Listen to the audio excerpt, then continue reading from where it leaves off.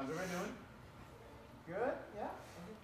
So today I wanted to talk about something not very pleasant. Today I wanted to talk about sin.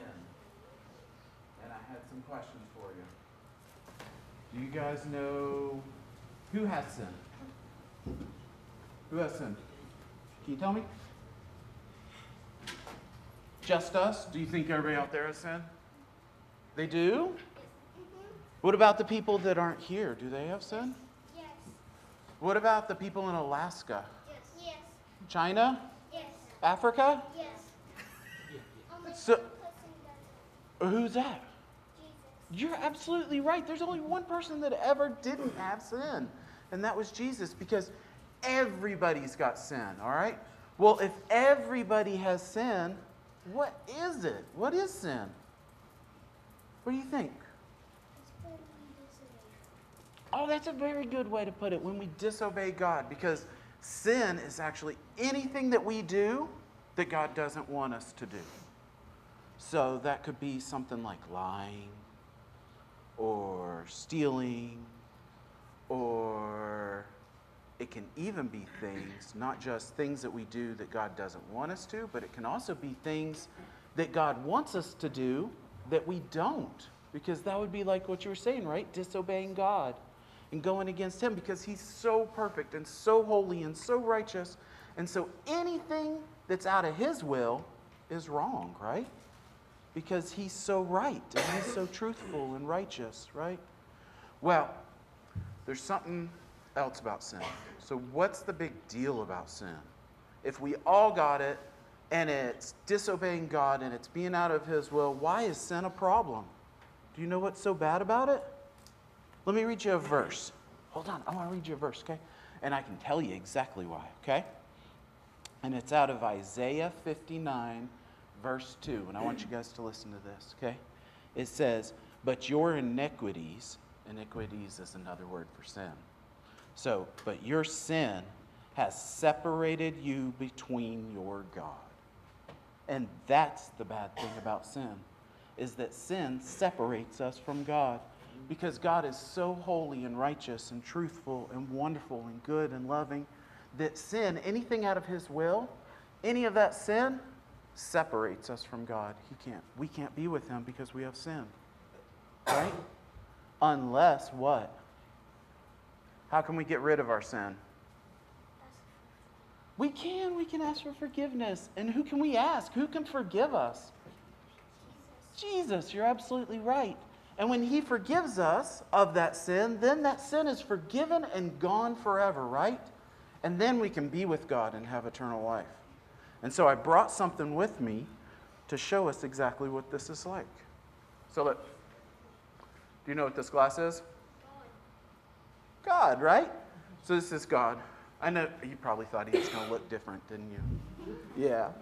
But this is going to represent God. It's not really God, but it's going to represent God, okay? But, look, I got something else with me too. Do you know what these are? What are they? They're cents, quarters, not quarters. They're worth 5 cents a piece. Nickels. Nickels, they're nickels. But today they're not going to be nickels, because look, each one of them has a little person on them, right? So we're going to say this is us. All right? And so this is us, and this is God, right?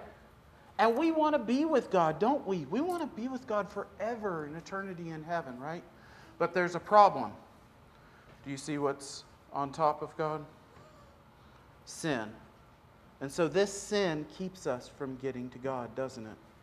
Look, if we have God here, and we've got us, and we try to get in, we can't, can we? No. Right? The sin separates us from God, doesn't it? And so what did we say we needed to do? We needed for what? Forgiveness. You're exactly right. And who do we ask for forgiveness? Jesus, right? Yeah. Because Jesus died on the cross, and so He gave His blood to forgive our sins, so that we could no longer be separated from God, but have eternal life with God, and that we can get to God. And so if we ask for forgiveness and we put Jesus' blood on our lives,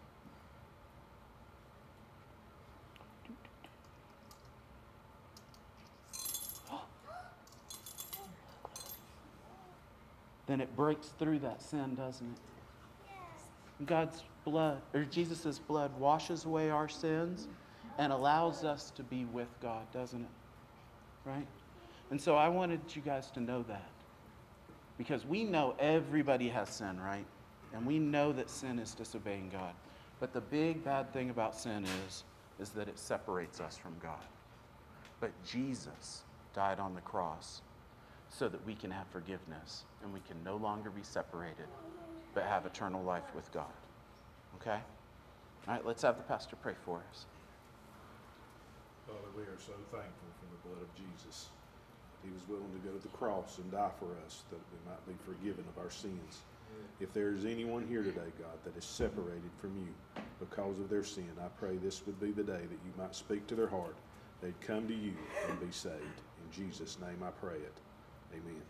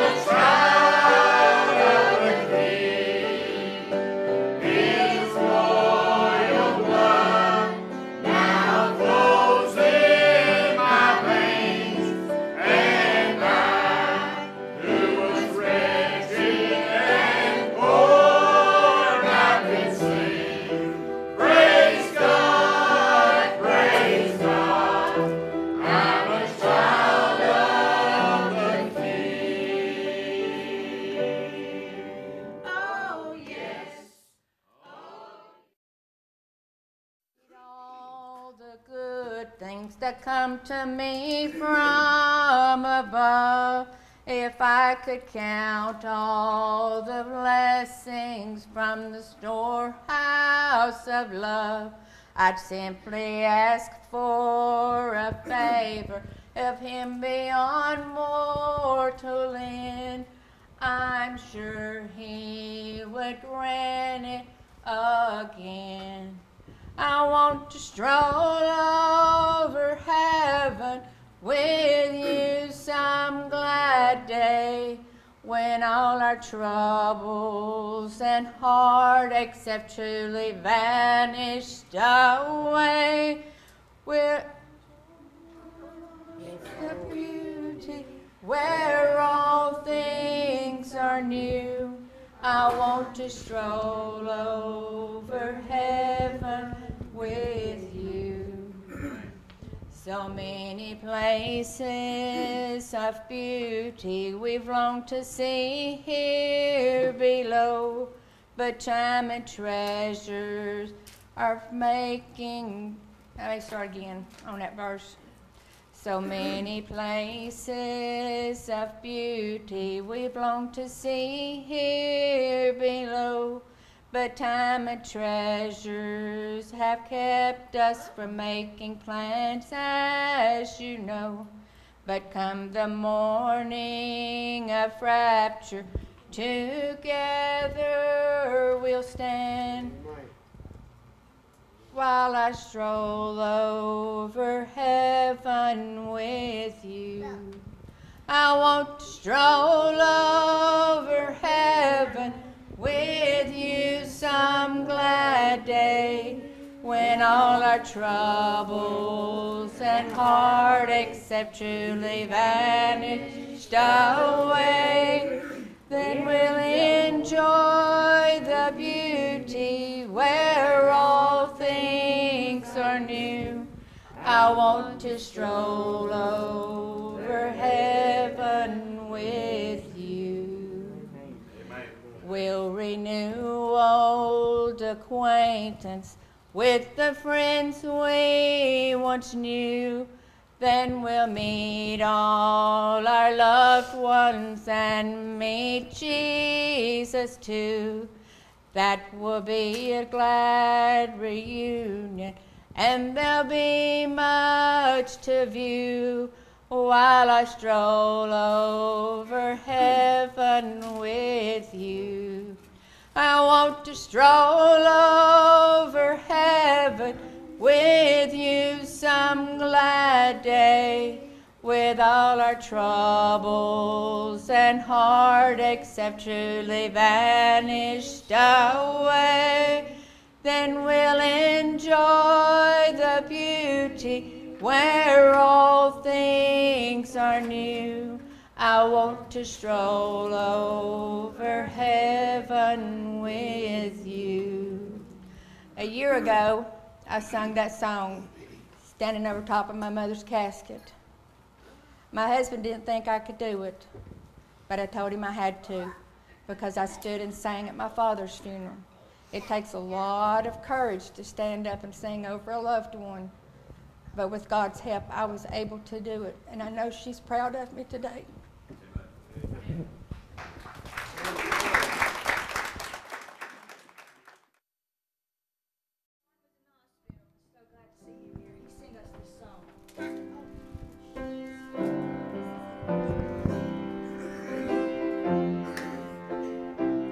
I live each day in victory because of the one who lives in me. I found every promise he ever made, Jesus will keep. Walk by my side in deserts dry, love me and held me when I cry. So let me sing you one more song in case I leave. And I know how I made it. I know how I made it. I made it by grace. Steps that are slower now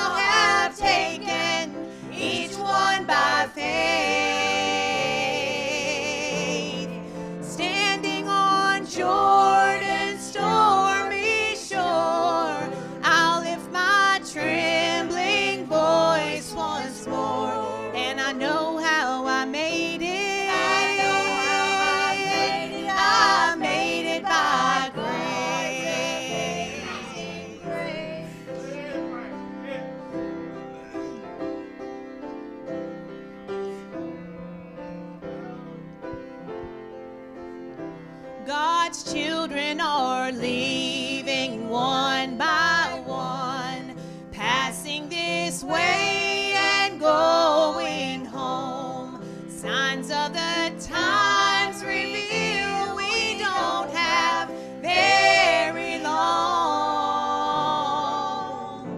But each one who stands upon this shore, waving goodbye as they rejoice. Glory to God, we'll leave here singing that same sweet song. And I know how I made it. I made it by grace. Steps that are slower now have taken each one by faith. Standing on Jordan's stormy shore, I'll lift my trembling voice once more. And I know how I made it. I made it by grace. Standing on Jordan's stormy shore, I'll lift my trembling voice once more. And I know how I made it. I made it by grace.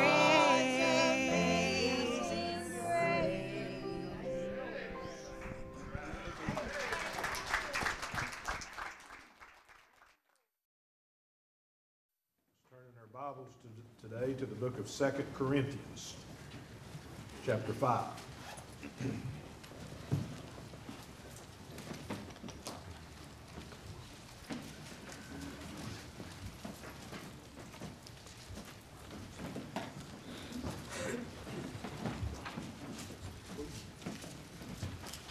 Second Corinthians, chapter 5, and we'll begin reading with verse number 6.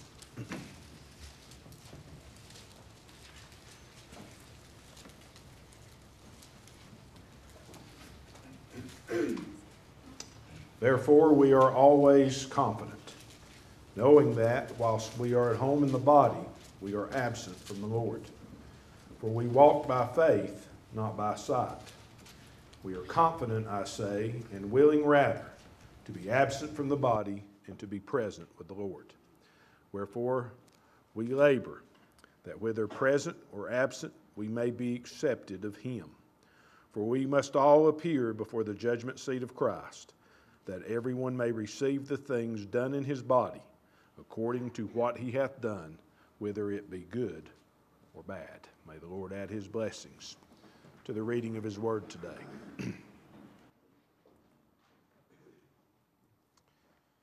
So there in verse number 6, Paul makes a pretty bold statement when he says we are always confident. And the always is the really bold part, right? I mean, he doesn't just say we are confident. No, he says we are always confident. Always means always, as in all the time, as in there's never a time when we are not confident. Pretty bold, right? You ever met somebody like that? You ever know somebody who was that way? Who always seemed to be so sure of themselves, completely certain about just things in general. What'd you think about them? Did they ever get on your nerves? Did they ever seem irritating? Did you ever just want to smack them? And say, how can you possibly be this way? How can you always be confident when the rest of us are out here struggling with all of these doubts, fears, and uncertainties? What is it that you know that I don't know? Or what is it that you have that I don't have? It can be kind of difficult. Well, I want us to look at this today, and I want us to try to understand exactly what Paul meant and exactly what he was talking about when he said we are always confident. Now, the first thing we need to realize, pretty important thing, is that he was not saying that we are always confident about everything. Okay? We know this from other passages in the Bible that show us there were times when Paul wasn't confident at all. These other passages show us that he actually was human like the rest of us and not some kind of superhuman. He had his moments also. He really did. Moments where he said that he was pressed out of measure, above his strength. It's so much so that he even despaired of life. So he had his moments. He did. So he's not saying we are always confident about everything. He is saying we are always confident about one thing in particular, about a specific thing. So what was that thing? Well, before he says we are always confident, he says, therefore. You see that in verse 6? He says, therefore, we are always confident. And any time that you come across the word therefore in the Bible, you need to stop, back up, and see what it's there for. Not a reaction of any kind. Amen. Well, that's good. I thought that'd go over good. Well, in this case, you have to back up to verse number 1. In verse number 1, you find a for. Not a therefore, but a for. In verse 1, Paul says, for we know. Not we think, not we hope, not even we believe. No, he says, for we know. And so the for in verse number 1 is what the therefore in verse number 6 is there for. Again, little to no reaction. So let's see what it was. What was this one thing that Paul was always confident about? Let's read verse 1. He says, for we know that if our earthly house of this tabernacle were dissolved, we have a building of God, a house not made with hands, eternal in the heavens. That's what he was always confident about. So what is it? Well, he's talking about his earthly house. He's not talking about the physical residence, the physical building that he lived in. Now, he's talking about his physical body, this earthly house. And he says, I know that when this physical body dies, when it is dissolved, when it disappears, when it goes away, when it returns to the dust from which it came, I know that ain't the end of me. He says, I know I'm not going to dissolve. I'm not going to disappear. I'm not going to cease to exist. He said, in fact, when that happens, when that day comes, that just means it's time for me to move. That's moving day. He says, because I have a building of God. It's not made by human hands. In other words, I'm moving from this body into my new body. One that God has prepared for me, whose builder and maker is God. That's such a good thing to be confident about, right? He's saying, I know what's going to happen to me when I die. I know where I'm going when I leave this world. He goes on and he talks about this body and he says it's eternal. So it's not like this earthly house. Because this earthly house, this physical body that you and I are in right now, it is very, very temporary. In fact, Paul says it's like a tent. He says this earthly house of this tabernacle. A tabernacle was a tent. And we all know that tents are not meant to be lived in on a permanent basis. Not even close. In fact, they're not meant to be dwelt in on a long-term basis either. Just for a little while. Like when you go camping on the weekend with your family and you spend a couple of nights in that tent. It's just for a little while. But Paul says this earthly house may be very temporary. Oh, but my building of God, my new body, it's eternal. It's never going to dissolve. It's never going to go away. It will live on forever and ever and ever. And not only is it eternal, he says, but he says it's eternal in the heavens. So he says, when I move, I'm not just moving from this frail tent into my new eternal body. He says, when I die, I'm leaving this sinful, fallen world. And I'm going home. I'm going to heaven to be with God. This is what Paul was always confident about. His eternal destiny. He said, I know what's going to happen when I die. I know where I'll be. I know where I'm going when I leave this world. And folks, we need to have the very same type of confidence about our eternal destiny. We need to have the same assurance about what will happen to us and where we'll be that Paul had. Because the truth is, we're all going to die. Now, I know that's not a pleasant thought. May seem like a gloomy thing, but I'm here to tell you today that it is the absolute truth. We are all going to die. Should the Lord tarry his coming, these earthly houses, they're going to dissolve. They will return to the dust from which they came. And so we need to have confidence that when that time comes, we know what's going to happen to us. We know where we'll be. We'll know where we're going. Do you have confidence about your eternal destiny? We need to. Okay, so how can we have the same kind of confidence that Paul did? That we could stand up and say, I am always confident. I am absolutely certain about my eternal destiny.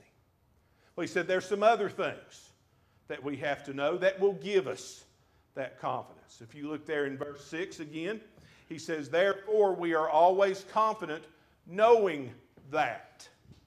So he's about to talk about some things that because we know these things, we have this confidence. So let's see what they are.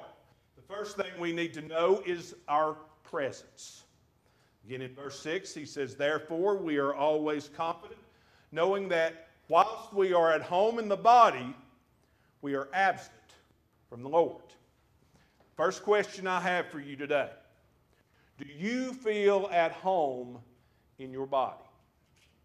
Do you feel comfortable in your own skin? Like this is your presence.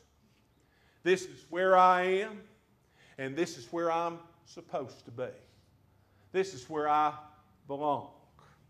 There are some people who seem to think that that's the ultimate goal in life. To get to the point where you feel that way. Where you feel completely at home and comfortable in your body. And just like our houses that we live in, we work on them, we fix them up, we may even remodel them from time to time. We're doing that in an effort to feel at home there, to make them more and more comfortable for us. Likewise, people do the same thing with their physical bodies.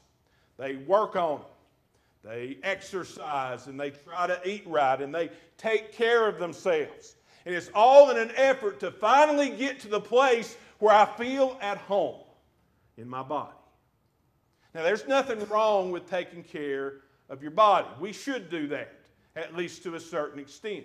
I mean, they are the temple of the Holy Spirit, after all. But look at what Paul's saying here. He says, while we're at home in the body, we're absent from the Lord. So if I feel at home in this earthly house, in this physical body, I am away from the Lord. I am not with him. At least not like I should be. And not like he wants me to be. And I love that Paul uses this phrase, at home. At home in the body. Because I think that really gets to what he's talking about. Because they say that home is where the heart is. You ever heard that? So where is your heart today? Is it here in your body? Where are your affections? Are they set on things below? Or are they set on things above? What is it that you truly want? What is it that you really desire? Where is your heart today? What is it that you love? Is it physical pleasures? Material wealth? Worldly fame? Or is it spiritual things? The things of God? It's the old spirit versus the flesh thing again. Keeps coming up all the time, right? And that's because they're at war with each other. They are striving against each other. They are contending for control of our lives. They never seem to work together. They never cooperate. And so we decide who wins. We decide who comes out on top. Paul put it this way over in the book of Romans. He said, they that are after the flesh do mind the things of the flesh. But they that are after the Spirit, they mind the things of the Spirit. So this whole question of your presence, where are you? Where do you belong? It really is a matter of what you're after. What are you after? What are you truly looking for? What are you seeking? What are you pursuing? What is it that you're trying to gain? What is it that you really want to have? Is it those fleshly things that we talked about? Physical pleasures, material wealth, all of that? If it is, then Paul said, you'll mind those things. That's what will be on your mind. That's what you'll think about. That's what you'll focus on. That's where you'll put your concentration. And not only that, but you'll do what it takes to have those things. When he says you'll mind them, he says you'll obey them so that you can have them. But if we're after the Spirit, then that's what we'll have on our minds. That's what we'll be thinking of. That's what we'll be focusing on. I want the spiritual things, the things of God. So where's your presence today? Where do you feel at home? In the body or with the Lord? That's the first thing we need to know. Second thing he talked about that we need to know is our perspective. Verse 7. He says, for we walk by faith, not by sight. Amen. What you have here in verse 7 is a parenthetical statement. And that's a fancy word just to say that it's got parentheses around it. You notice that? It starts with a left parenthesis and it ends with a right parenthesis. And so those parentheses are meant to be there. I have told you before that I believe that the Word of God is fully inspired. And that means that not only are its words, its thoughts, its ideas, its principles, and its precepts inspired, but I believe the punctuation is inspired. God's Word is inerrant, infallible, and inspired. It is God-breathed. And I believe that includes the punctuation. So what you have here are divinely inspired parentheses. God-breathed parentheses. Have you ever seen divinely inspired parentheses? Well, now you have. The thing about parenthetical statements is that they are usually meant as an aside. In other words, the speaker's going along and he's talking about his subject. He's saying all these different things, and then all of a sudden he kind of stops and inserts this. He's talking about this and this and that, but then he says, oh, by the way, there's this too. So let me slide this in. I want you to know this morning that this particular parenthetical statement is in no way just an aside. This is far more than Paul saying, oh, by the way, there's this too. Because this parenthetical statement is absolutely crucial to our confidence in our eternal destiny. Because think about what he's saying in these parentheses. He says, for we walk by faith, not by sight. Pretty important, don't you think? Yeah, because those are our only two choices. You're either going to walk by faith or you're going to walk by sight. You may be going by what you can see. And I tell you, you need to check on your sight-walking friends these days. Because what we see, what can be seen, what we see taking place and going on in this world right now is not good. It is horrible. We see so much misery. And so those who are walking by sight today, they must be miserable also. I don't see how they can't be. But Paul says we don't do that. He says we don't go by what we can see with our physical eyes. He says, no, we walk by faith. We're going to go by the substance of things hoped for. We're going to go by the evidence of things not seen. So walking by faith means you got to look up and not look down. It means you got to look to God and not the government, not to man and not even to yourself. It means looking up for your redemption draweth nigh, looking for the source of our redemption. It means looking to the hills from whence cometh our help, not down. And it means looking beyond as well. We've got to be able to look past our current circumstances, look past our present situation, all of the strife and all of the heartache and all of the disappointment that we're dealing with now. We've got to be able to look beyond all of that to the glory that awaits us in eternity. Right. That's walking by faith. Walking by faith means that we are sustained and guided by our belief in God. Sustained, held up, kept, preserved by our belief in God. We are guided, we are directed, we make our choices and our decisions by our belief in God. Our belief that He's working all things together for our good. Romans 8:28, you remember?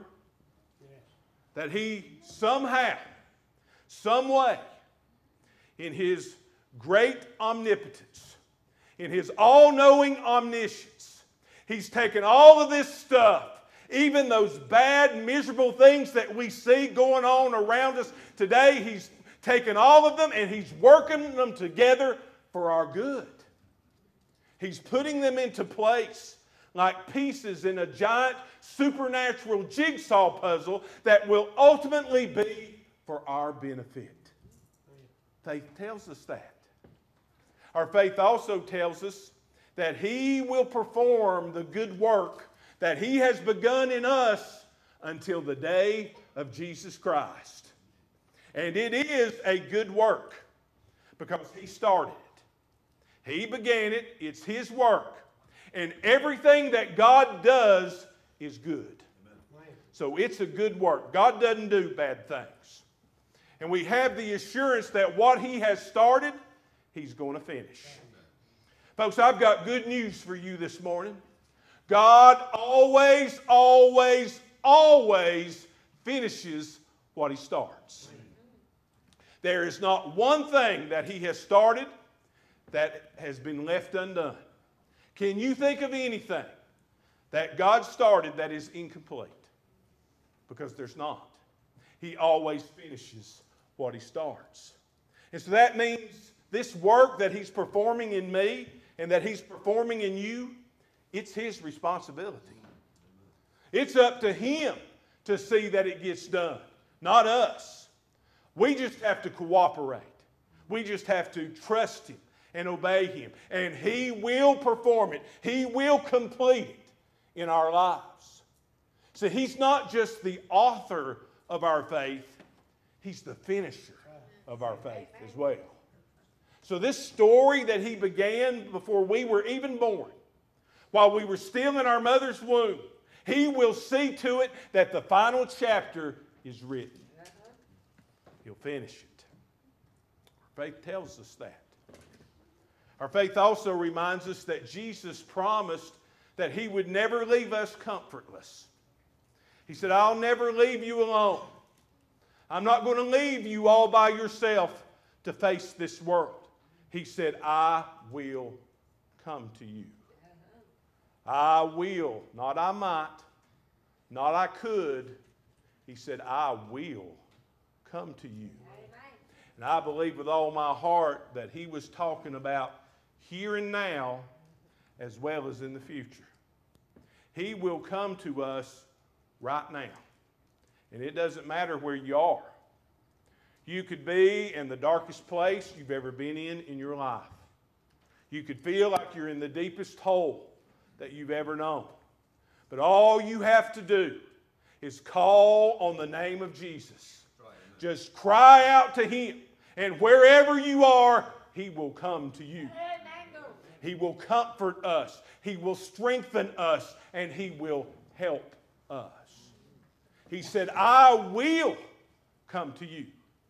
He's talking about right now, here today, but he was also talking about in the future. Because in case you haven't heard, Jesus Christ is coming back. He's coming again. And I don't think it's going to be very long. I believe it will be soon. I'm talking about when he comes in the rapture to take his church out of this world. That day will come when the trumpet's going to sound. Jesus Christ will appear in the eastern sky. The graves of those who are asleep in the Lord, they're going to burst wide open, and they're going to rise to meet the Lord first. And then those of us who are alive and remain will be changed. We'll go from our earthly house to our godly house, to that building that he's prepared for us, our new body, our glorified body, and we'll be caught up together to meet the Lord in the air, and so shall we ever be with the Lord. He said, I will come to you, and he is coming again. Are you ready? When the rapture takes place, when the trumpet sounds, will you be going with him, or will you be left behind? Faith also tells us that we can trust God. We can trust that he's in control. And we really need that right now, don't we? Because I tell you, it seems like everything's out of control. Like this planet went off its axis. And it's just spinning madly through space now. Like everything is just completely gone crazy. That's why I need to be reminded and I need to be assured that God's in control. Yes.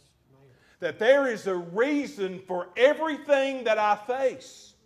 There is a purpose for all that I go through in my life. It's not just random. It's not just fate. God's got a reason for it. There's a purpose behind it all. And that reason, that purpose, is to conform us to the image of his Son. That's what he's working on. That good work that he's performing, he's using all of these things, working them together to make you and me more like Jesus. I told you it was a good work, and it is. So our faith tells us that God is sovereign over everyone and everything. My faith tells me today that he is still on his throne. He always has been, and he always will be. Our faith tells us that his work will be done. His word is going to be fulfilled, and his plan will be completed. Nothing can stop it. Nothing will stop it. Not even a global pandemic. Okay? It seems like COVID has pretty much shut down everything in the world except Walmart. Apparently Walmart can't be shut down either. But I promise you today that it will not and it cannot shut down God's plan. It is coming to pass. We're seeing it every day. We are actually privileged to get to witness it take place with our own eyes. My friend, it's happening. It is coming to pass. What's our perspective? Are we walking by faith or are we walking by sight? Are we looking up or looking down? Tell you, there's a lot of people today that are looking for the Antichrist. They're looking for the mark of the beast. God's people don't need to look for the Antichrist.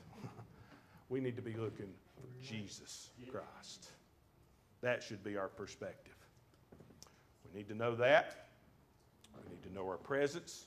We need to know our perspective. And then Paul says we also need to know our preference. Verse number 8. He says, we are confident, I say, and willing rather. I almost titled this message that. Willing rather. I like that.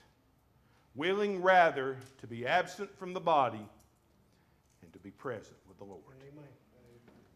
Last question I'm going to ask you today, and I want you to be honest, because it's important. Would you rather be here or there?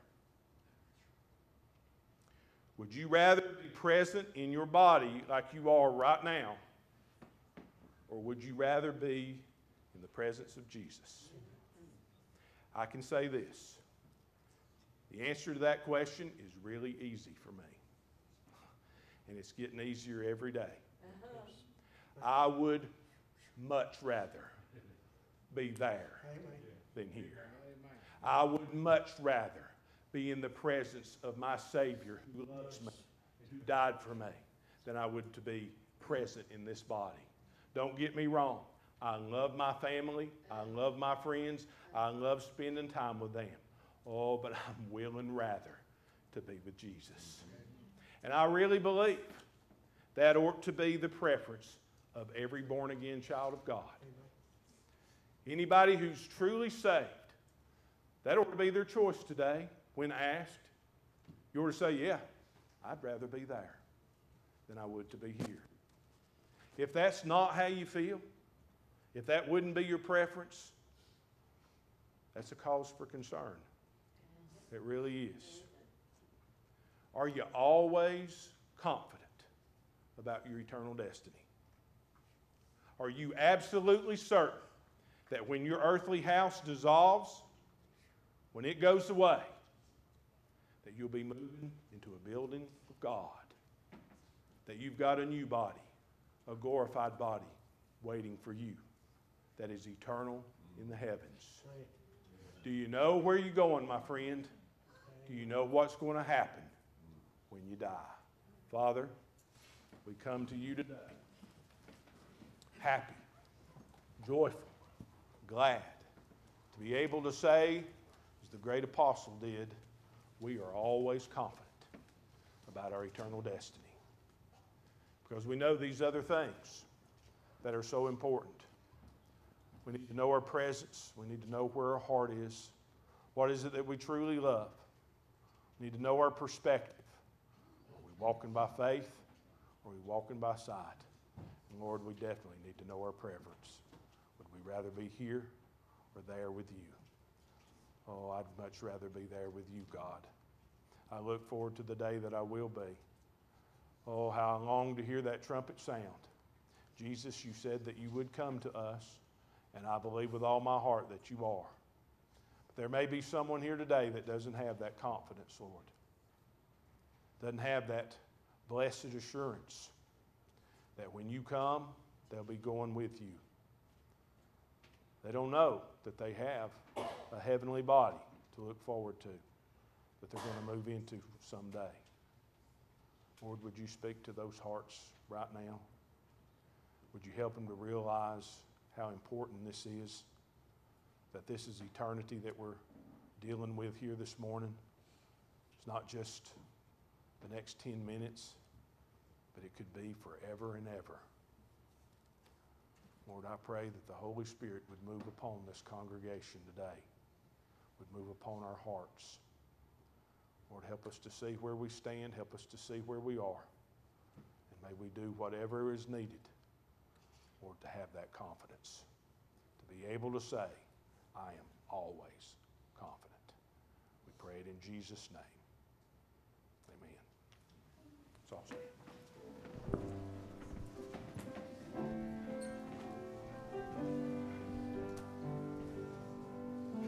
There's a day just out in front of us, I know will surely come. That eastern sky will open wide, revealing God's dear Son. And I know from here to heaven but the twinkling of an eye, and in the midst of all His glory we'll hear the sweetest cry. Welcome home, I knew you'd come. Welcome home, you're here for good. And look around, was it worth the wait? Welcome home, step through the gate. Before they sing the next verse, I'd like to ask for all heads to be bowed, every eye to be closed. I want you to know that as your pastor today, I would never want to scare you, but I care more about your eternal destiny than anything else.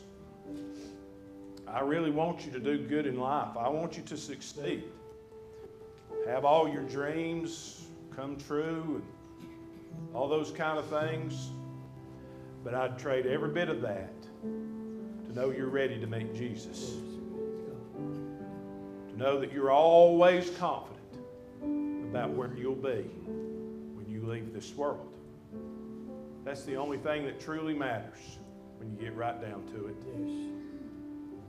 So I wonder this morning, is there somebody here today that would have to say, "Preacher, my heart is troubled. I can't deny it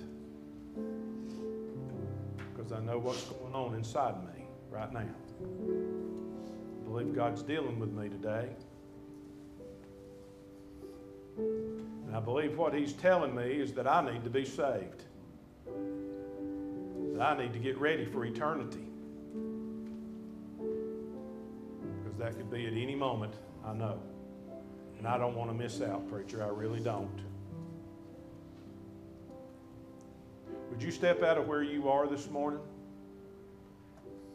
and just come up to this altar and bow down on your knees and ask Jesus to come into your life?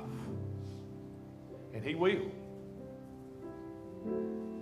He said that all who came to Him, He would in no wise cast them out. Basically what He was saying, if you come to me, there is no way I'll turn you away. Would you come to Him this morning? Trust in Him today to save you, to make you His child, to give you that confidence that you've got a building of God waiting for you. Oh, if you don't have that today, how my heart goes out to you. I want you to have that. If I could get in this altar and do this for you today, I would. But I can't. It has to be your decision. There is nobody looking at you right now except me and God. Will you come? He loves you. He loves you more than anybody does. He sent His Son to die in your place that you would not be separated from Him.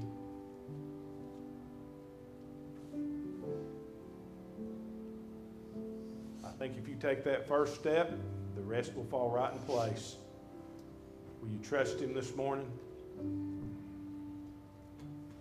I urge you to.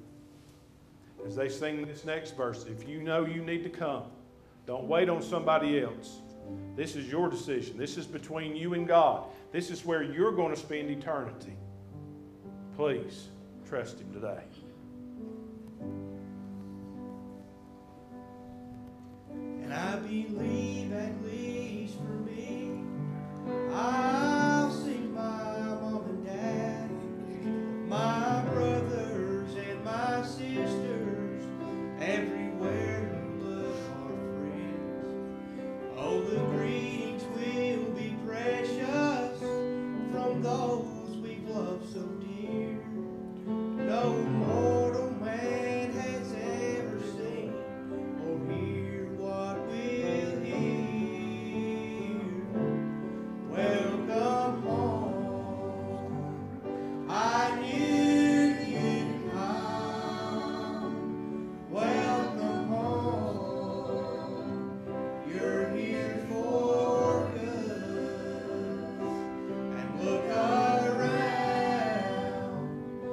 Was it worth the wait?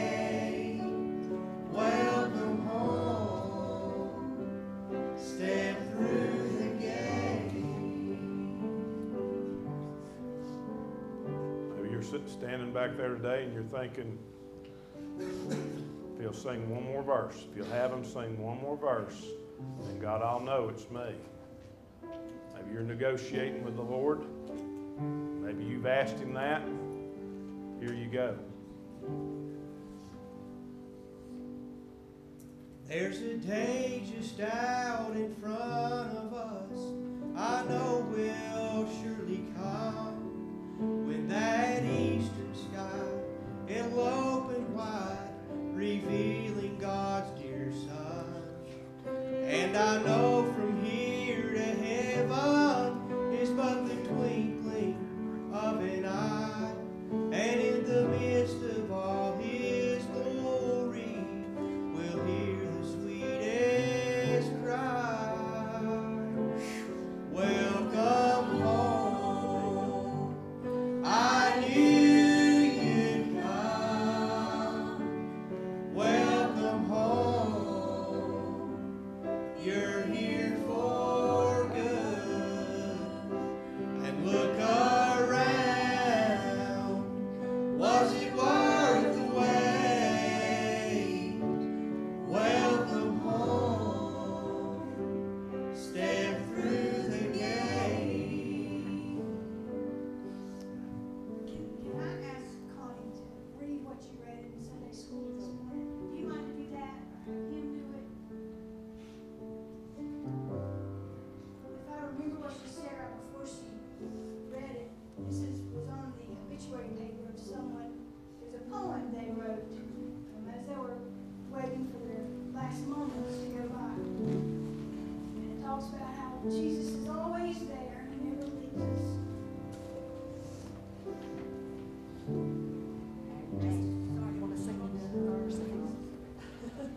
I believe at least for me, I'll see my mom and dad with my brothers and my sisters. Everywhere you look are friends. Oh, the greetings will be precious from those we've loved so dear. No mortal man has ever seen or hear what we'll hear. Welcome home. I knew you'd come. Welcome home. You're here for good. And look around. Was it worth the wait? Welcome home. Step through the gate.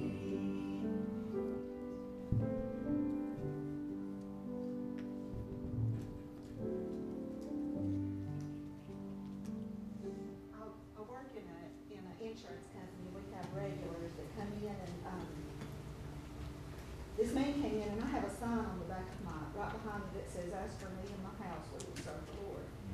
And I haven't seen him, I've never seen him before, but he's obviously a regular. He seems he's painting, but when he came in, there was just this real gentle spirit about this man. I knew immediately that he was a Christian, and he started talking to him. He read this is when his wife passed away. She got to where she couldn't talk, but she could write. And she wrote this: "He did not forget me. I look back on this valley, this shadow of time, I surely would have fallen had not that great hand gripped tight to mine. When the suffering and pain was so great, he never let go. I've got to be special to him for him to hold on so. As he hung on that cross, so great, I'm sure was his pain, that he hung there in silence, not for his, but for my gain.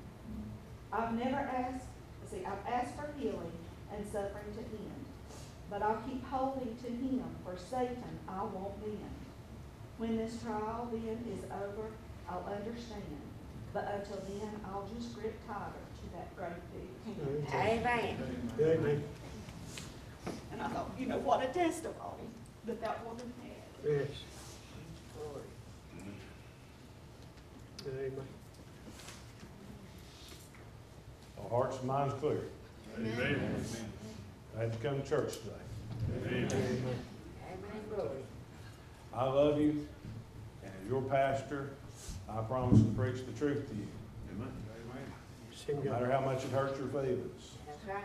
because I care about you that much. I hope you know that. Amen. Amen. God bless you. Have a good holiday. Hope to see you Wednesday night.